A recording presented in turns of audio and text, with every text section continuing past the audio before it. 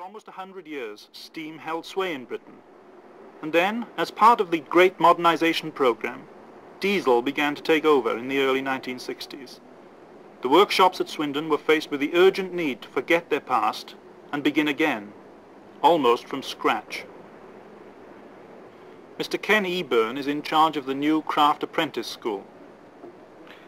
The kind of boys we pick for our course here at the Apprentice Training School is a boy of a good standard of education, an interest, an absorbing interest in the type of work in which we're engaged, to be a craftsman of the future with good opportunities opened up for him. We have had no difficulty in recruiting the type of boy required, other than possibly the better type of boy to suit our advanced type of training. There have been great technological changes within our industry in probably quite a short space of time. There will be undoubtedly future or great technological changes. These don't propose or present us with any problems insofar as training is concerned. I suppose one could quote as an example that we changed from steam to diesel without any problems, and whatever the technological changes of the future occur, again we have the availability and the facilities in our training structure to take care of any changes that may occur in the future.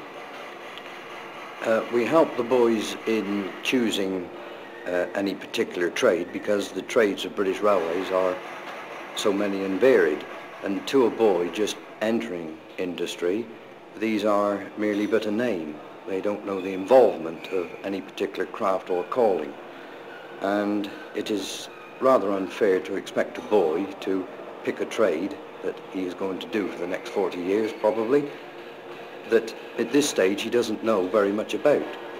Our scheme is such that for the first part of the course he basically has a go at most and many trades. On a second interview then, after this period, he is in a far better position to decide himself what he would like to do, what he would like to be in his future career. In theory, the subsequent training and education that a boy receives, our scheme again is so fluid that whilst he may start off from rather lowly beginnings, by academic movement, qualification and training within the industry, one could see that the ladder for advancement is there, and well, possibly one could say that he may even become our future general manager or something like this. There are 10 apprentice schools in the country. The boys enter the schools at about 16 and spend a year in craft training. They learn something of all the skills that are required on the railways. Although the main object of the training is to produce the future craftsmen of British Railways, the apprentice schools attempt more than that. Their aim is to make a boy a good citizen as well as a good craftsman.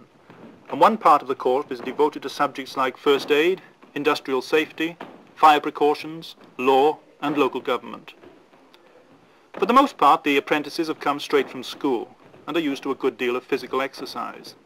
As apprentices, they are given an hour in the gym each week to keep them in tune.